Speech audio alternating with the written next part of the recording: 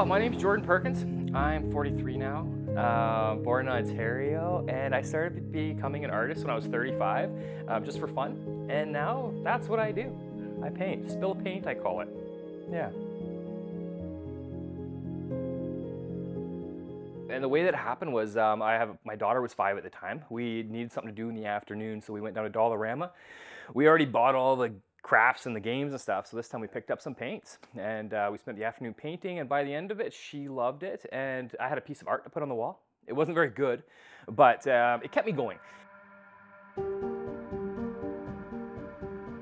Experience that, like, what's the turning point for your career as an artist?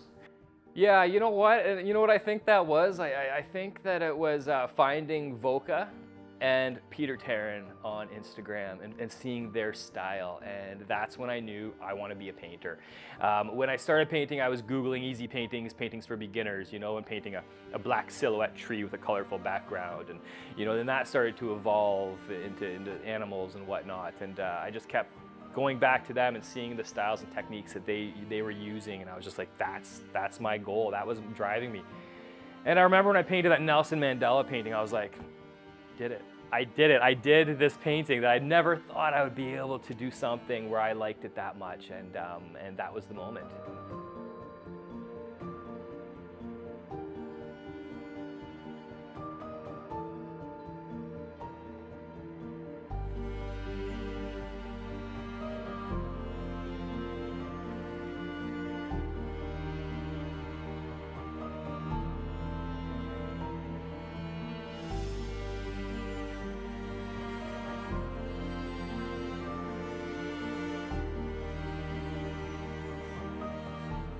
Well, one of the ways my artwork has impacted the community, I would say, is more of an individual basis. So the way that my art became popular and the way that I was able to turn into a full-time business was painting pet portraits.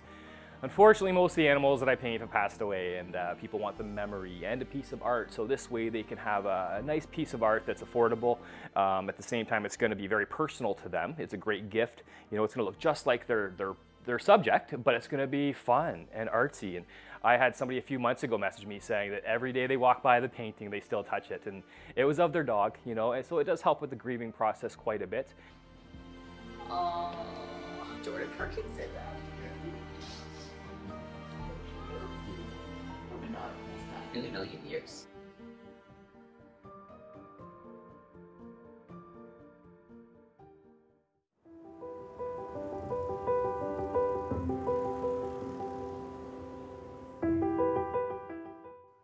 So the tools that I use are primarily in here. I use a lot of palette knives.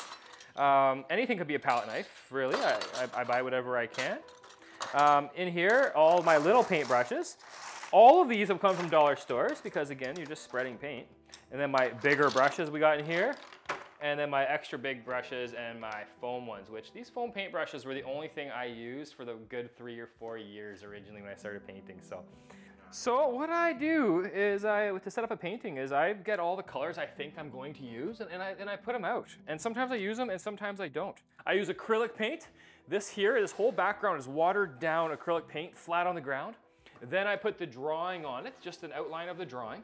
And then I use some stencils and spray paint. So I really love this octagon or hexagon or whatever that is. So I'll just use different colors to spray paint that.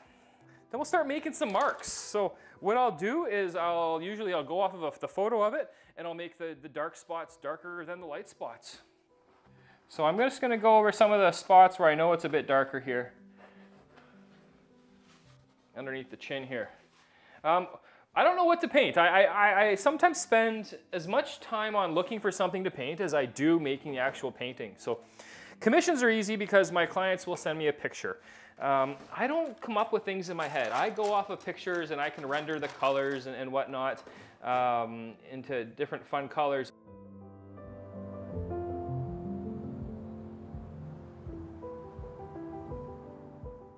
I think the first time I saw his art, and I actually remember it was at Eatology. Seeing his art hung on the walls, I remember getting up from my seat. I think I'm like in the middle of eating some eggs. I'm like, holy crap. I think it was a Gandhi piece. I was instantly awestruck about how how fantastic of an artist he was. And I was like, who is this guy? Who is this artist? Obviously it's a local because it's, you know, the restaurant is catering to more locals and that's typically what they do.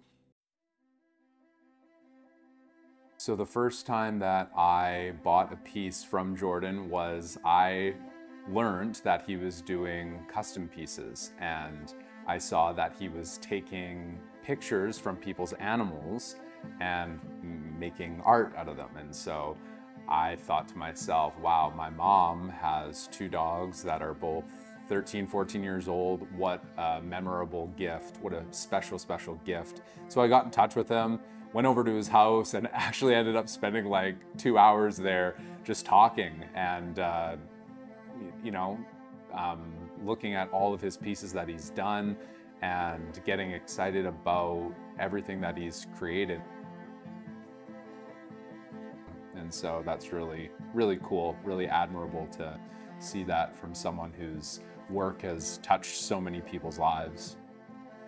A lot of tears shed in the art studio down there, and people are just blown away with happiness when they see it, and they always comment on how the eyes look like it.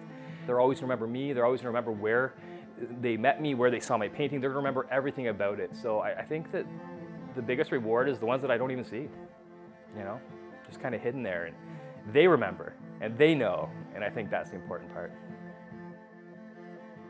My goal was to make a living off of selling paintings. So I'm a very, I guess, a financially orientated person. And growing up, we came, you know, I was a bit of a poor family, so like everybody, it seems. And so to me, it was always to make money, and that kind of was the driving factor behind the paintings originally, was I just wanted to have a little stack of cash and whatnot. And now that I'm there, what is it? It's not to make more money. I think what it is now is to switch my trajectory and maybe getting into some galleries, or maybe starting to send some paintings a little farther away.